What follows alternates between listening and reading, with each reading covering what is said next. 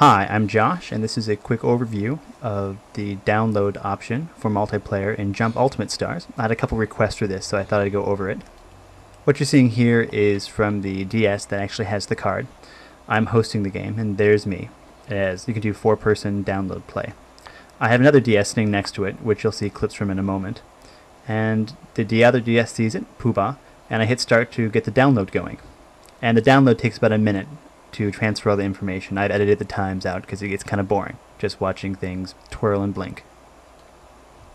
Hopefully next week one of my friends around here will buy their own copy and I can show you what it looks like doing a card-to-card Wi-Fi play in person. I'm guessing it's probably just the same as doing internet play. Anyway, the Fat DS sees the game and it downloads the info. Once again, it takes about a full minute or so to transfer all the information. Yeah, you don't want to sit here looking at this. I've just edited down all the footage. You'll see here is one of like 3 different pre-made teams that it gives you. You can't pick your own teams. You can't use pre-made teams. It's kind of annoying, but it's what you kind of expect from the download play. It only has this one map, the Naruto map, which is a pretty nice map in general. But yeah, it's pretty restricted on what you can do. It doesn't even let you pick which of the preset teams you want to use. It just automatically gives you a random one. And here's me on the other DS beating myself up on this DS. Yeah, just pretty much DS on DS action. So there's a little bit more gameplay here if you're watching this for the first time or you're watching this from my other video.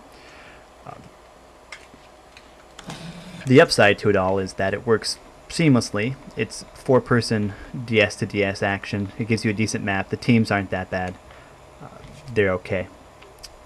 I guess this is why they have internet play. Much better option for online play, and plus there's always people around to play with.